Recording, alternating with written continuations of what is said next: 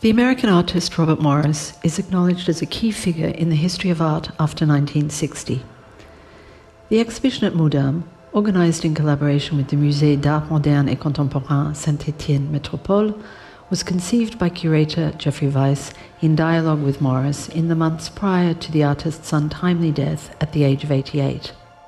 The exhibition looks at sculptures and sculptural propositions first made by Morris in the 1960s and 70s.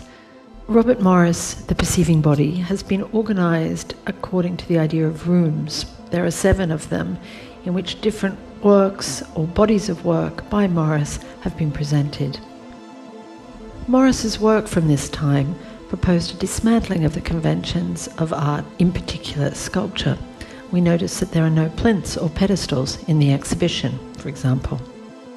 His materials and his forms are recognizable from construction sites and everyday gestures. We see beams, we see attitudes of folding, of leaning, and of scattering. But we also see an art that acknowledges us as the viewer as free and active agents who are capable of responding and thinking in relation to that work on our own. Untitled Scatterpiece, 1968-69, is composed of some 200 different elements made from 6 different metals and industrial felt. This low horizontal spread of the component elements across the gallery floor dispenses with the notion of a single form mounted on a plinth. Invited to navigate the work, the viewer is obliged to physically negotiate relationships of the vertical and the horizontal, and of movement and time. 3 different possible configurations, flat, bent once, bent twice, define the form of each element, which has been arranged according to a set of chance operations, such as the tossing of coins or the selection of random numbers.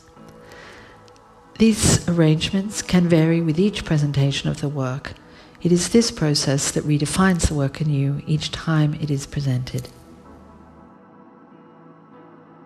Jeffrey Weiss points out in his guide to the exhibition that with the 3 L-shaped painted plywood forms that comprise the sculpture Untitled 3L from 1965, Morris dispensed with the sculptural image, both figurative and abstract, to propose instead a set of neutral objects that solicit a direct encounter with the viewer.